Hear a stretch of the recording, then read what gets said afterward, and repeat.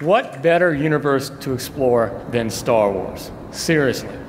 Everyone remembers from the movies these great planets and iconic locations. Well, in Star Wars, The Old Republic, you will get to go and visit these planets that we so dear and love, like Tatooine and Hoth, for example. One of the great things about our planets and locations is not only will you see planets that you're familiar with the Knights of the Old Republic, but also new planets that we develop that have never seen before in the expanded universe will be shown in our game. One way to get around to these planets is your personal ship. Think about it as your mobile home in space. Your personal ship, or ships dedicated to each class, will have its own unique ship that they can use and explore the universe, which is pretty damn cool. Now, one of the good things about it is you can see this galaxy map, which you can get on your ship, and allows you to travel to different planets. Not only that, it can get you into space combat, like you're seeing here. So great map that you can explore the universe with, you can get into combat battles, like you see here. Now, many of you think, well, these planets like Tatooine and Hoth are huge. How am I going to get around? Well, you may have known about the previous releases of vehicles that we've shown, but we're also going to show some brand new vehicles that we're going to show you. So for the higher level gameplay that we have. There you go. From the forest moons to Tatooine. So now, these are really cool in the game, trust me, they're awesome. And the neat thing about it is, like, with Luke Skywalker, the land speeder at his time was pretty common, but back 3,000 years ago, it wasn't. So you needed the land speeder, was more of a higher level type gameplay, and good drivers you have to have for that kind of a vehicle. So we're reserving those for the higher level gameplay in our game. Now, remember that the vehicles will change probably as we get to launch. So what you see here are just preliminary versions of what we're going to have. But when you get to the game, when we launch, they'll probably be even better looking and cooler than what you see here. Let's, Dallas, talk about progression. Excellent. Thank you, Mr. Vogel. Richard Vogel, ladies and gentlemen. So again, I mentioned progression.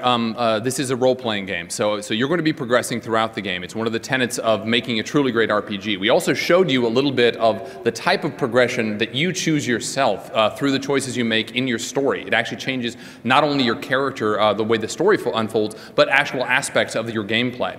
But on top of that, we also have hundreds of really amazing powers, abilities that you get, tremendous armor and weaponry upgrades, ridiculous, cool-looking stuff. So if you want to take a look at some of the visuals of what you might look like in the game as you progress. We're showing a few of them up here, but if you want to really see the full depth of it, make sure you go to the website, StarWarsTheOldRepublic.com. We've been releasing progression videos every few weeks, and we've showed many of the classes and what they can look like at the lower levels, what they look like at the highest levels. So if you really want to know how to look awesome, how to impress your friends, check it out on the website. But last but not least, we want to talk a little bit about combat.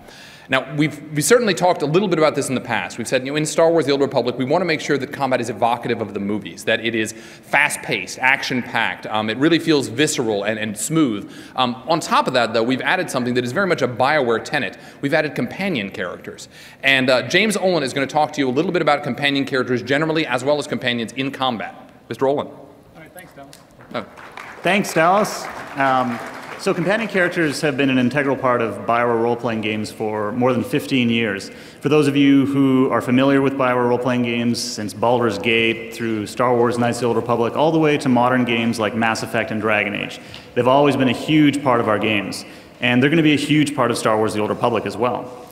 In fact, if you think about it, companion characters are kind of huge to the Star Wars movies. Han Solo has Chewbacca, and Luke Skywalker has R2-D2. So being such an important part of our game, such an important feature, we're always looking at ways to polish, improve, and make changes to companion characters as our game develops. So most of these changes come from feedback that we receive from players, fans, such as yourself, that are currently playing our game, lucky enough to right now. Although do not violate your NDA right now. You can't tell people you're playing yet. And obviously internal sources as well. So there's, we've been making a lot of different changes, some small, some big. Some of the smaller changes we've been doing to companion characters. So right now, when you play the game, you can actually change what your companion character is wearing, his weapons, and all the rest of his equipment. But we've been getting a lot of feedback that says that players want to actually be able to change what their companion character looks like. So we decided to give them that ability. So you'll notice that, for example, Vet up here, a Twi'lek can have many different kinds of skin colors, whether it's red or yellow or blue. So we're giving players, and this is just one example, the ability to change, for example, the skin color of their companion character. A minor tweak, but just to kind of show you guys how the game is developing as we continue to get feedback.